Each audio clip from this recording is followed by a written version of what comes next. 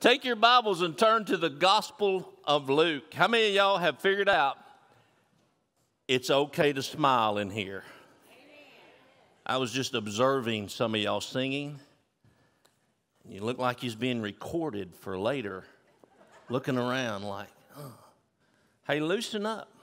Have a good time in God's house. How many of y'all know that God created a sense of humor? I know some of y'all are just now coming to that place in life where you can giggle a little bit and laugh and let your hair down if you got any. And have a good time, but that's okay, man. Have a good time. We're only here for a little while, right? That's right. Miss Penny? Okay, Miss Penny, tell us. A platypus. A duck-billed platypus.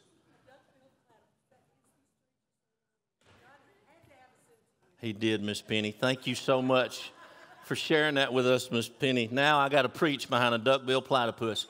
God bless you, sister. Luke chapter 19. Erase the platypus from your mind. We have, for over a month now, been talking about this new era that we have seemingly moved into, lawlessness in our country. We have been looking at that subject for over a month. We're trying to understand the times in which we now live, moving into this, I think, a new era. And from the very beginning, the onset of this series of sermons, we made this statement in every sermon, because it's the truth, that lawlessness had its origins in one being. And that will climax in the end in that same being. Obviously, I'm referring to Satan. We looked at Ezekiel 38, which is just one passage where you can see where the original lawless one failed or rebelled. In Isaiah says that he rebelled. And he became the first lawless creature that God ever created. And with that, lawlessness began. And the spirit of lawlessness that we have had to deal with and humanity has dealt with and been under the influence of has been pervaded or permeated throughout our history by that same lawless being, which is Satan, Lucifer, Beelzebub, whatever you want to call him. All throughout human history, the spirit of lawlessness, which is at a heightened state right now in America, amen or not. In case you're not paying attention, it is very much at a heightened state. So the climax of the lawless one, and to continue that thought, and I don't want to abandon that thought even though I'm going to go in a different direction, I do want to finish that thought about it climaxing, it culminating with that one individual in the future. I don't think it's very far off. That's my personal opinion. I try not to give too many opinions from the pulpit, but that's where I'm at on the matter. I don't think it's too far off. Could be another 1,000 years. God doesn't let us in on those details, but we see the climax, or we see the culminating of this in Revelation chapter 6, when John's vision showed him a white horse riding onto the scene. And on that white horse was a rider. And according to Scripture, and you can or you don't have to turn there because that's not where we're going to be today. I'm just going to try to get through this quickly to close out the thought that I started with. We see this rider on this white horse, as John describes it, and he is given a crown. John says he rides out as a conqueror on a conquest. John also says he has and this is unusual. John said he has a bow, but he doesn't have a quiver. He doesn't have any arrows for the bow. John doesn't describe any weapons with him. It's simply a bow.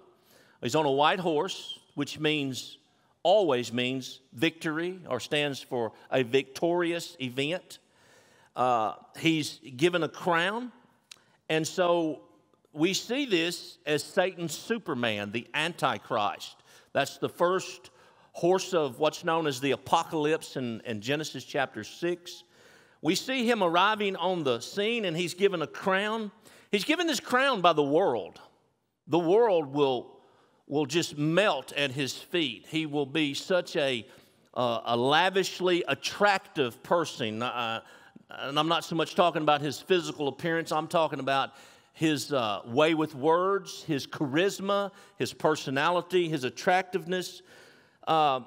He will be the one with all the answers when he shows up. The world is in an upheaval right now. It is confused. It is fearful. When he shows up, the world, which will be looking for answers, which will be open, this will be the guy. He'll have the answers, probably a political figure. He'll get along with both sides of the aisle. You know what I'm talking about if you keep up with politics. He'll prescribe and induce a time of peace. It's a false time of peace. It doesn't last very long. It really doesn't even exist, but his persuasiveness and his ability to cause people to get along and put up with each other will usher in a false time of peace. And he will set up a time where peace and safety happens. And obviously, our world right now is looking for peace. It's looking for safety. Friends, listen, people are living in fear inside the borders of America right now. You may not be, and I may not be, but so many people are. If they're not scared to death of this coronavirus, they're scared to death of these riots and the lack of willingness by some of our laws to be enforced. And so it's just a state of fear. Some may even be in a panic. Now, the one that works so hard to set this environment up, Satan, he is the one who sends him on this conquest and names him as a conqueror. And the fact that he rides in without a bow or with a bow and no arrows tells us that he is a man of peace. Tells us that the conditions are so conducive that he is going to say the right things and do the right things, plus he's going to be backed up by supernatural abilities from Satan himself, that the world will swoon to him. The world will just melt at his feet. They will follow him, his conquest. He will conquer peacefully. It's not going to be an era in the beginning where he is domineering and forceful and all of the things that you might imagine. He is a peacemaker.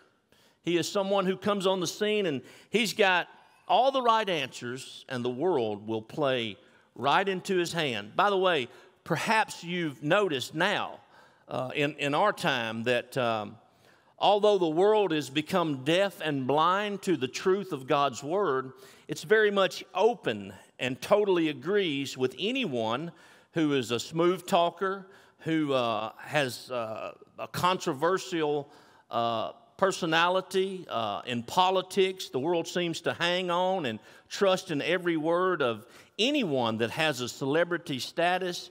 You know, every time I see one of these professional athletes doing something stupid and the whole world makes a big deal out of it, I'm here in Arkansas saying, who cares?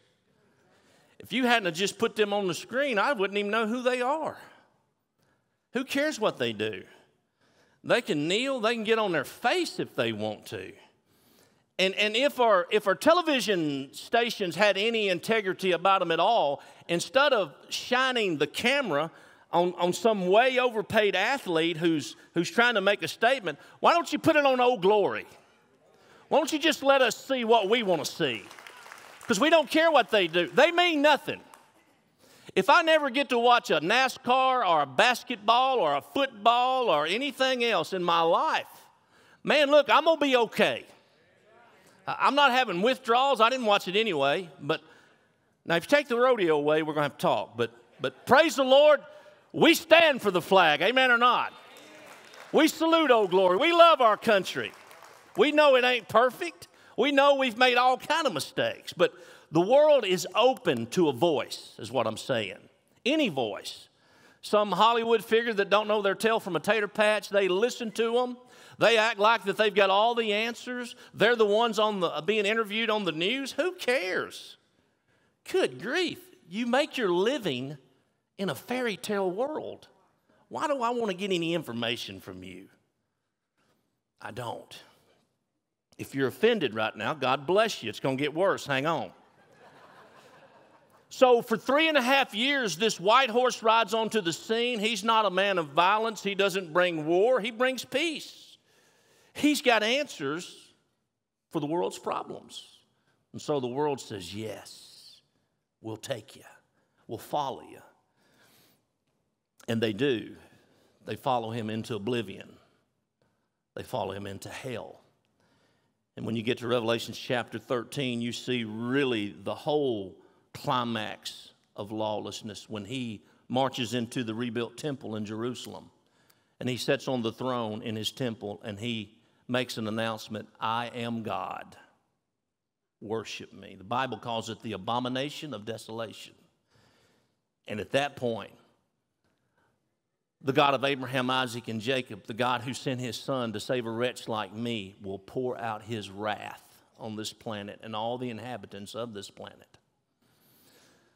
So I'm saying all that to finish your thought and for us to understand lawlessness will have its climax. What we are seeing now is leading up to a great culmination of events that by the grace of God and the truth of his word, we're not going to be here.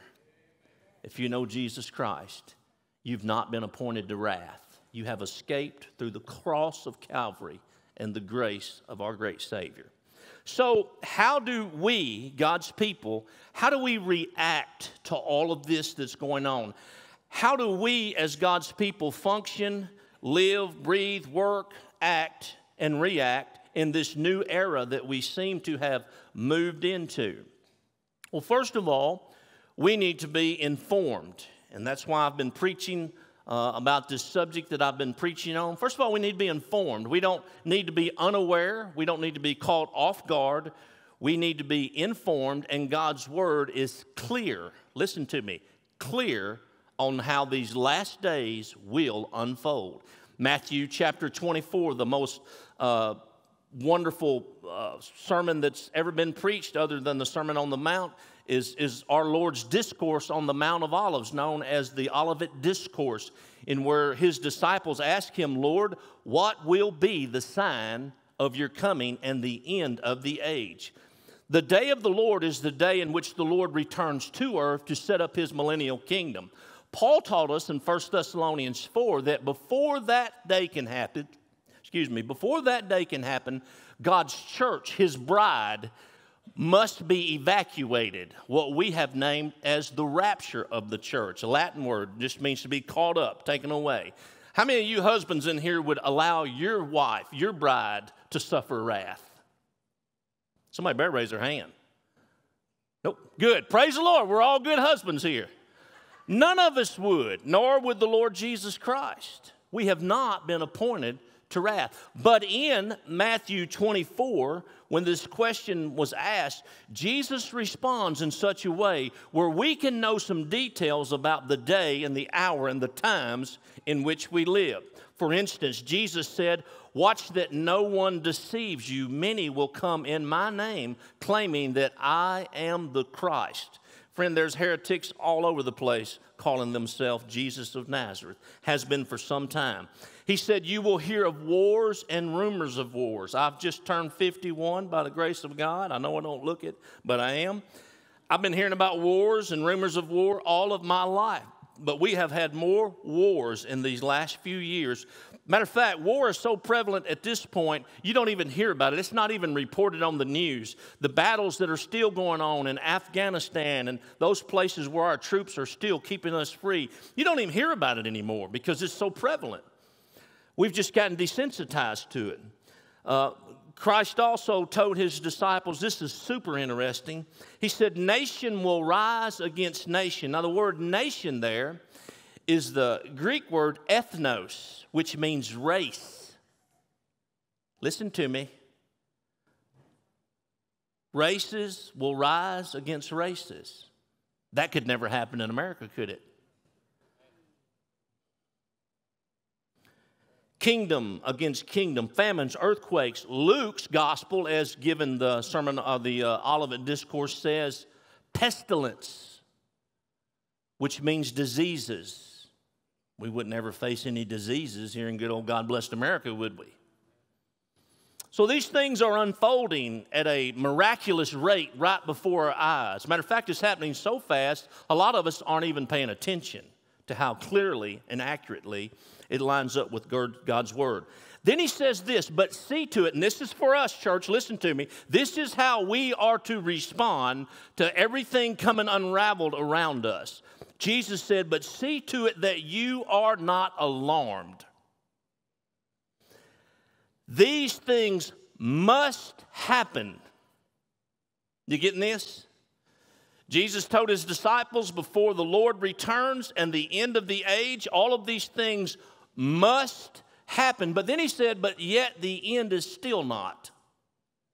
And he said, these are the beginnings of birth pains. I've preached on that. You should be familiar with it if you're from the Cowboy Church. It just simply means that as we rush headlong toward the end of the age, we will see more of these things that the Lord predicted, more pestilence, more famines, more racial discourse, more uneasiness, all of the wars, all of the things that he listed there. We're going to be seeing more of it. It's becoming more frequently to us. It's going to have more fervor than it's ever had. So God's kids are to say, yeah, I know. Man, they had just had this huge earthquake. Yeah, I know it. Can you believe they're riding even more than they were? Hey, look, wait till November. Better put your seatbelts on. What are we supposed to do? Go stick our heads in the sand? Go buy some land up in the mountains where nobody lives? You know what? No, we're supposed to say, yeah, I know it. My father's already told me about it. I'm good with it. Every day is a little closer. Are y'all all right? That's how God's kids are supposed to react to the times in which we live in. That's how we're supposed to understand these gloriously dark days in which we live. That's what the Bible is teaching us. So how do we react? We understand. We don't live in fear. We live in love, in power, and with a sound mind. That's what Paul told Timothy. God's not given us the spirit of fear. If you're fearful, that didn't come from God. Because if it come from God, it would contradict God's word. And if God's word is contradicted, the whole game's over. It didn't. It won't. It can't. It'll never happen. And, listen to me, and here's where we're going to start preaching. And we continue on as God has called us to do. Should we change anything in these gloriously dark days in which we live? The only thing we should do as believers is mash our spiritual gas pedals. Mash our intake of God's word. Start looking up a little bit more. Maybe put a different degree in your neck. Are y'all all right? Start looking for that great day of his coming where we will earn our rewards, which we have worked for so hard here on planet Earth. Now, a very interesting passage to me is Luke 19, where you're already at, and I'm going to tell you why it's so interesting. This parable happened on Good Friday. Jesus just left Jericho where he met old Zacchaeus. You remember Zacchaeus, don't you? Zacchaeus was a wee little man. Okay, you don't know Zacchaeus. Anyway, this parable happened on Good Friday, the Friday before he died for the sins of the world. Why does this make this parable so important for us today? Virtually, this is the last instructions given through a parable before Jesus died, was buried, and resurrected. This is the last instructions given through a parable before Christ ascended back to heaven.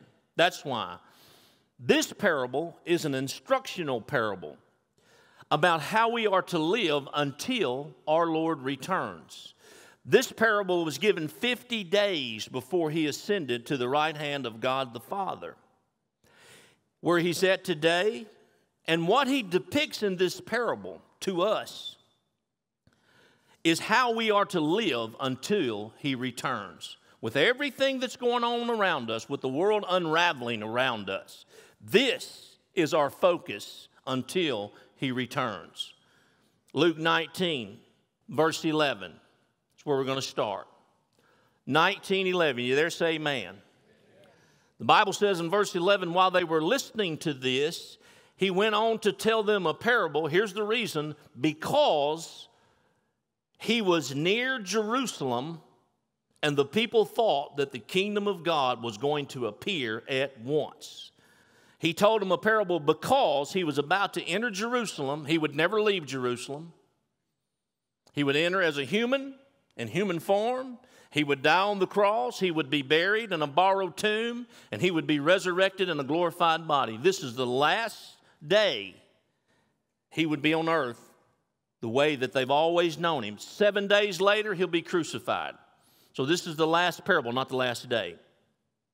This parable is about Jesus and his relationship to his servants when he returns.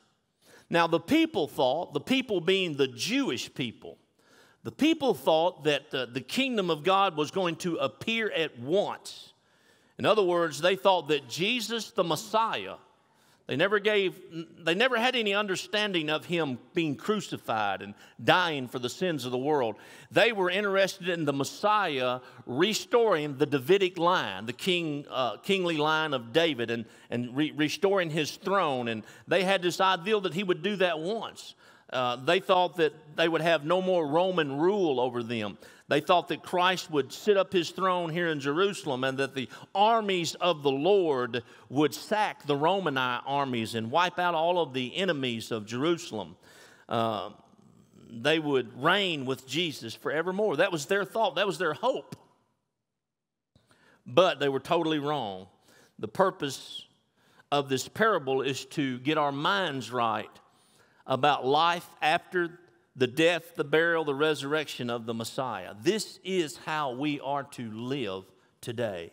And I hope it challenges you as much as it's challenged me. Verse 12, the Bible said, he said, a man of noble birth went to a distant country to have himself appointed king and then return. This is talking about Jesus. The parable is making a reference to Jesus and his ascension to the right hand of God the Father in verse 12. Verse 13, so he called 10 of his servants and gave them 10 minas. Put this money to work, he said, until I come back.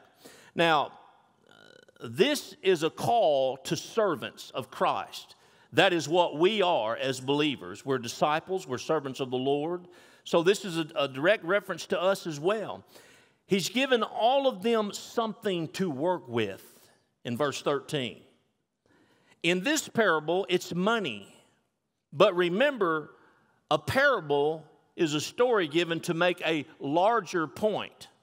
So some of the details of a parable can also be changed so that it will work in our life. For instance, his instructions here was that he gave them money, or 10 minas. Minas is a form of weight, but it's a reference to money here. His instructions are to put what he's given to us to work until he returns. In the immediate sense, these servants was given money to invest, money to use, money to be a benefit to his kingdom while he was gone. In our lives, in our instance, it don't have to be money.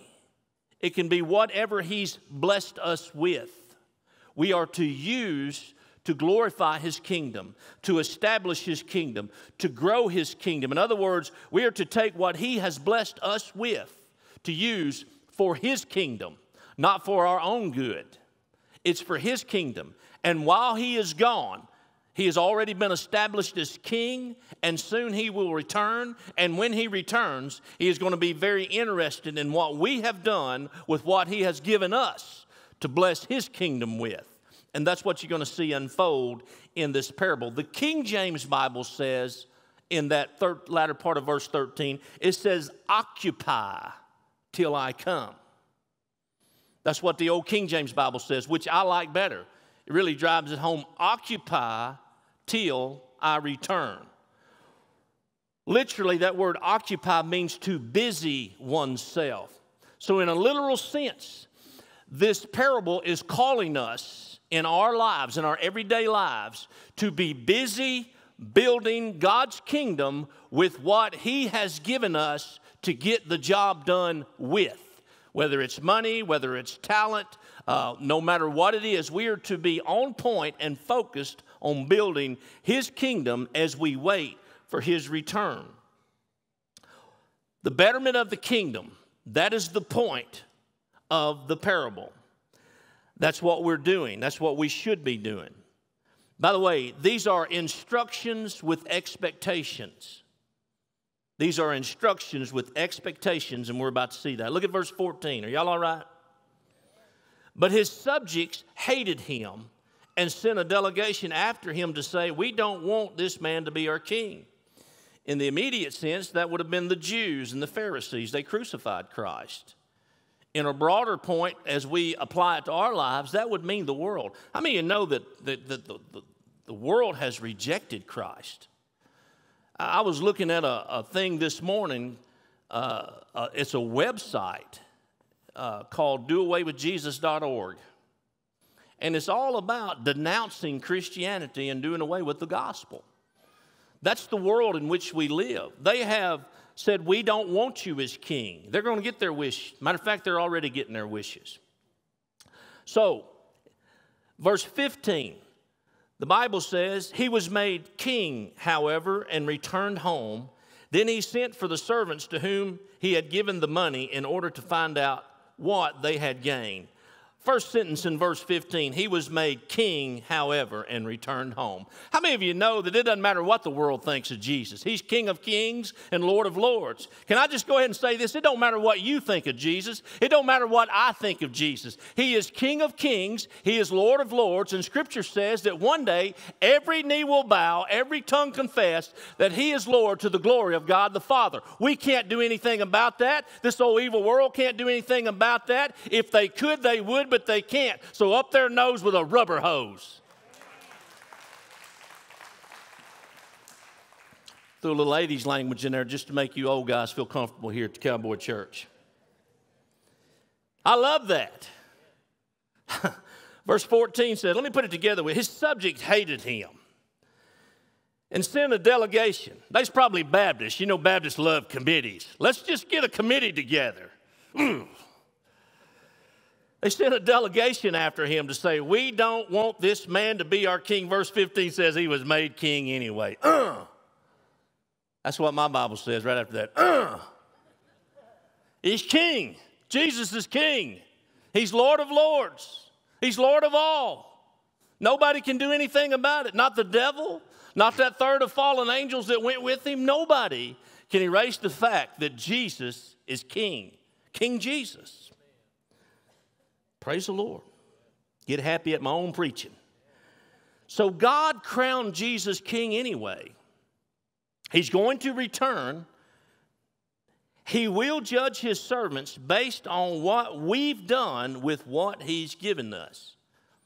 It's fixed to get in our britches here now. Hold on. He's going to judge us. Verse 16. The first one came. This is the first servant. Latter part of verse 15 says, he sent for the servants to whom he had given the money in order to find out what they had gained with it. Which begs the question and brings the question to us, what have we gained with what Jesus has given us? What does that mean, preacher? That means what have you and I done in this lifetime to benefit God's kingdom with the blessings that he has given us? That's a very serious question that we need to ask ourselves today. This sermon's not for that person sitting next to you. This sermon is for you. And this sermon is for me. We need to answer that question in these last days. What have I done with what God has given me in order to be a benefit to his kingdom? Can I just tell you, as much as we are glad you're here today, coming in this church and sitting down, that's not being a blessing to God's kingdom. Anybody can come in here and sit down. There's people in here I ain't never seen before. I'm glad you're here. Man, we want you to come back. We want to get you under God's word. That ain't what he's talking about. In this 21st century, Christianity has kind of pervaded the notion, well, if you'll just show up for church, you'll do God a favor. That ain't a favor to God. It's a blessing for me to get to come here every Sunday and every Wednesday. I am blessed to be in God's house. I'm eternally grateful that I can surround myself with like-minded people that love Jesus and love his kingdom. You help me do what I'm supposed to do to build his kingdom. I pray that I help you do what you're supposed to do. Iron sharpens iron, and that's why we're all here. So we got to answer this question. And this is the heart of this parable. The first servant, verse 16, came and said, "Sir, your mina has earned 10 more." Wow. So he gave him 10, right? And he earned 10 more. In Lee County, that's doubling it, ain't it? Right.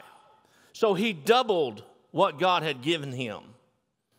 "Sir, your mina has earned 10 more." Verse 17, "Well done, my good servant." His master replied, "Because you have been trustworthy in a very small matter, take charge of 10 cities. And I ain't got time to get into that. That's a reference to the millennial kingdom where we will reign with Christ. Just throw that in. I ain't got time to get into it right now.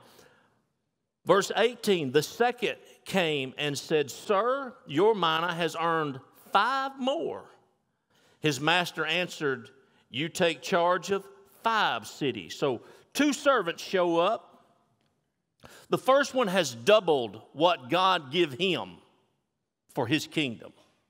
The second went half over what God had given him. Both of these were considered by our Lord as good and faithful servants. They lived in anticipation of their Lord, their King, their Master returning. When you live in anticipation of the return of the Lord, friend, you have a tendency to stay busy for Jesus. You have a tendency to take your eyes off the world and not be so focused on things that's going on around you. You kind of get heavenly minded. You just kind of have an eternal perspective. And that's how we're supposed to live. What kind of gain had we made for God's kingdom? That's a serious question that we need to answer. Someone might say, well, you know, Brother Tracy, the Lord just really ain't give me a whole lot. I beg to differ, friend. I don't believe that for a moment. Are you saved this morning? If you're within the sound of my voice and you hear me ask that question, are you saved this morning? And your answer is, yes, sir, I am. God's given you eternal life. What more can anyone give you? God's forgiven you of your sins. God's wrote your name in his book. You have eternity to live with him. I'd say that's plenty. Now the question comes, just knowing that you do have eternal life if you're saved, you do know the way to heaven if you're saved, how many people have you led to Jesus? Have you ever, listen to me, have you ever did anything with what God has given you as far as eternal life? Have you led someone to Jesus? Have you shared your faith with anyone? Have you answered any kind of questions about the reality of heaven and hell? Have you ever took the time to have a conversation with someone about the Lord Jesus Christ, the King of glory, his propitiation for our sins? Have you ever said to anyone, hey friend, I'm going to heaven. Do you know where you're going to spend eternity? See, if you've never done that, then you've never, ever increased what God has given you. As simple as that may sound, it's profound in so many ways because so many people never, ever do that. Matter of fact, a lot of people's got the notion that they don't have to do that because they hired people like me to do that. Can I tell you something? I'm not good at that. I stand up here on Sundays and run my mouth and I preach God's word. But you know, I'm not real outward in the public. Now, this guy right here on the front row, Chris, God's given him a gift. He'll walk up to us, Wayne, good Lord, Wayne. Whoo! These guys have a gift to just approach people and be open with people. I don't really have that. But now, if someone drops a hint, if someone cracks the door, I'm kicking it open. But the question is this: have you ever shared what Jesus Christ has done in your life with anyone? Crickets, crickets, crickets. I hear crickets. That means it's quiet in here. That would be doubling, by the way, what God has given you, wouldn't it? One person. You took the time to share with one person about what Jesus has done in your life. Friend, listen, we don't save anybody. I've never saved anybody. I've had phone calls and people say, "Preacher, I need you to save me." I'm like, "Man, you in the river? Where you at?" "No, I need you to save my soul." That's a little above my pay grade. Can't do that. But I can tell you about the one who can. I can tell you about a marvelous Savior who'll make you new and keep you new the rest of your life. When we do that, we're doubling what God has given us. Let me bring it on down a little bit more. You got a roof over your head at home? Nobody living out in the woods? Some of you got real nice homes. I've got a real nice home. God's been good to me, man. Let me ask you a very simple yet profound question. Have you ever used that place that you sleep in every night for God's glory? Heck yeah, preacher, I bless the food every time we eat. I ain't talking about that. Have you ever thought of your place as a place that God can use? You know, one of the qualifications of an elder, they must be hospitable. My home is open. It drives my wife crazy. I'll tell her, "Hey," and by the way, I don't recommend this, guys. Don't do this. "Hey, old so-and-so's coming over after a while." "What? When were you going to tell me?" "Well, he's just coming over. I'm going to talk to him about the Lord, talk to him about this, talk to him about that." "Hey, old so-and-so's coming through town. They're going to stay with us Friday night." Now, my wife's kind of moving toward that direction where she don't want to strangle me. She just rolls her eyes and wants to slap me. Have you ever used that place that you live in for the glory of God? To entertain someone where you can share with them the goodness of God? See, that's doubling what God's given you. Not only is it your home, it's your ministry office. You got a job? God gave you that job. If you know how to perform things, if you know how to fix things, if you know how to drive things, if you know how to plant things and they come up and you harvest them, if you're a farmer, if you're a rancher, if you're a businessman, if you're a welder, if you're a nurse, if you're a doctor, a technician, if you've got a job, you draw a check. How much of that do you invest back into God's kingdom? Notice I said back because it come from God's kingdom. Are y'all all right? How's your heart on that matter? Do you want to give to God's kingdom? Do you desire? Does it make you happy and joyful when you can take a portion of what He's given and you can worship Him by giving it back to Him? So you're doubling what God's given you. Now look, I ain't no prosperity teacher. Matter of fact, I preach against them. I don't like them. I think they're of the devil. I really do. But we take what God has given us to enhance His kingdom. And you can go 1,000 different directions, 1,000 miles with us. What about your talent? You know, Chris said something a while ago that y'all really didn't catch on to. He said the song that we sung that Buddy got started here is probably the first song that we got right. You know why? Because up until that point, I was leading singing. Hey, I don't mind saying I'm not a singer. I'm up here singing every Sunday. Why? Because you won't. Because some of y'all won't get up here. I know for a fact some of you out there, God's given a beautiful voice to. God's given you rhythm. You're musically inclined. You've got a voice, but you just sit there. You drive down the road, you out-sing the radio. But when you come to God's house, you won't give back what He's given you. Can I just tell you, when He shows up, He's going to ask you what you did with that voice that He gave you? This is not made up stuff. This is what the servant wants to know, or this is what the king wants to know about the servant. What have you done with what I give you? It's true. Can you sing? Can you play an instrument? There's all kinds of things that can be done. God, anything you can do, God give you. You didn't just come up with it on your own. God give you that talent. God blessed you with that so that you would return to his kingdom. And when he gets back, he's going to want to know.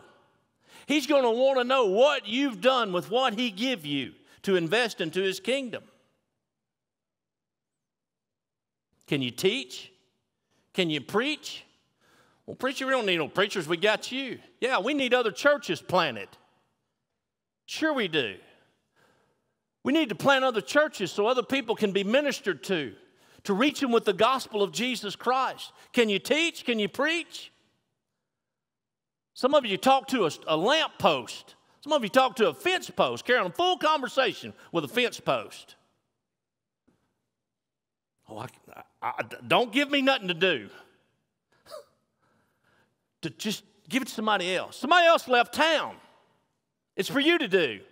And when the king shows up, his first thing he wants to know is, what have you done with what he give you to do with for his kingdom? Here's the last thing I don't want to be caught doing. I don't want to be caught doing what he didn't gift me to do. Got a phone late last night. Hey, man, can you come to the schools in the morning with us and pray over our classrooms before they open? You bet I can. I didn't even have to think about it. Man, I'll be there. Whatever else I got to do can be put on hold. The shape our country's in, and I get an opportunity to walk through these schools and win and pray over those babies' classroom, I'll come now. Because I don't want to stand before the Lord Jesus. And by the way, I'm going to stand before the Lord Jesus. And I don't want him to say to me, what did you do with what I give you? What about all the opportunities I give you to preach the gospel? What about all the people that I led to you? And you was clammed up. You was fearful. You didn't even tell a soul about what I'd done for you. We got to have a conversation over this, mister. I don't want to have that conversation with the Lord. I told someone the other day, we was talking about growing old, and I'm kind of getting old, 51. I know that's young to a lot of you, but, you know, you kind of turn the corner and you start thinking about that stuff down the road. I want to die right here. Maybe not right here. You'll be tired of me by then. I want to die relevant for Jesus. Whether I'm in a wheelchair or on a walker, I want to tell somebody about what God's done in my life, because I've got a vivid memory of who I was before Jesus come into my life. I know how hell-bound I was. I could feel the flames. That's how relevant I want to be. That's how relevant you need to be. All this stuff that's going on around us, it don't matter anyway. We can't do one thing about it. Our Lord has told us these things must happen. Let them happen. Be relevant for Christ. Use what he's given you to build his kingdom. Don't live in fear. Have a sound mind. Live in love. Exhibit the power that Christ has given to you. That's how we're supposed to live. Today, there's a lot going on, preacher. You can't do anything about it. You can't stop it. Jesus said these things must happen. But they're just birth pains. There's more to come. And it is coming. Last thing, I got to hurry. Good Lord. Verse 19, verse 20. We've seen two faithful servants. Now we're going to see a false servant. Verse 20, then another servant came and said, Sir, here is your mina. I have kept it laid away in a piece of cloth. We've seen two faithful servants. Now we see a false servant. Here is what you give me to do with, God. Here's all you've blessed me with. I've done absolutely nothing with it. I kept it wrapped up in a napkin. I put it away. I didn't pay much attention to it. I never put much thought into it. I just kind of let it lay there. Didn't do anything with it. That's what he's saying, isn't it? I've kept it laid away in a piece of cloth. Why? These first two faithful servants lived in anticipation that the king was returning. This servant, this false servant, he never opened up his eyes in the morning and thought, this is the day that the Lord could return. I hope he finds me faithful. He didn't have any fear of God returning. He didn't have any fear of God. He did nothing with what God gave him. Listen to me. I know God's speaking to some of you's heart this morning because he wrung me out as I put this together. Not doing anything with what God has equipped you with will cause a conversation to happen in eternity between you and God. And when you live like this servant lived, the conversation's going to be one-sided. It's going to be a dialogue, not a monologue. And he's going to say, depart from me.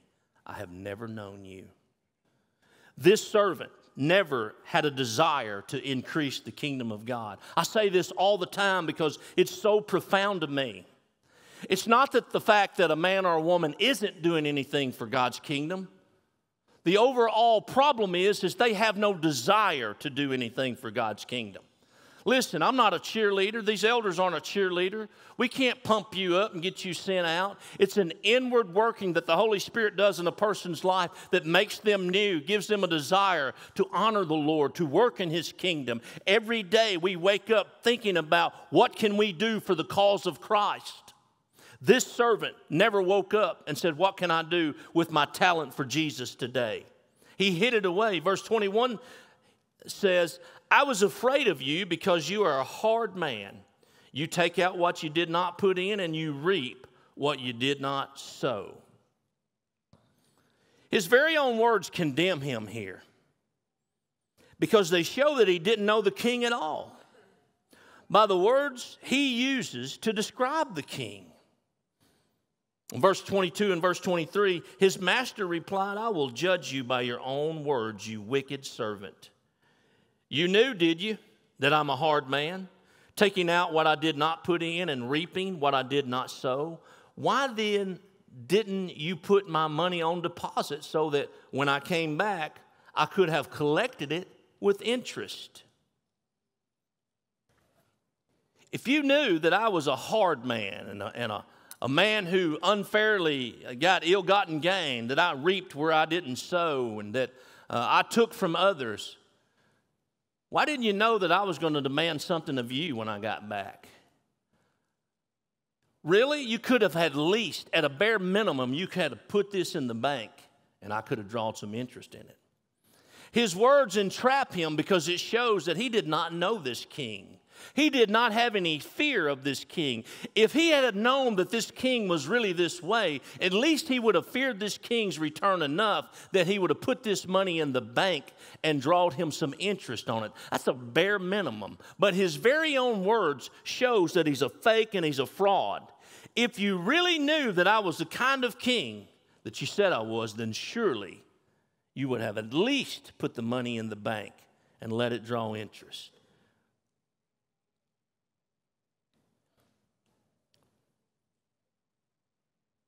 He's a fake. He's a fraud. Truth of the matter is, this servant didn't know this king at all. And he didn't live in anticipation of his return. And he didn't put any thought into his kingdom while the king was away. His words gave him away, just like the lifestyles of so many today that name the name of Jesus Christ. It's amazing to me. Absolutely amazing. How many people you say, hey, do you know the Lord? And they say, sure I do. And their response is, I've been saved. Can I tell you that salvation is not fire insurance? God don't just save a person to keep them out of hell. Matter of fact, that's not even why he saves them. That's just a fringe benefit.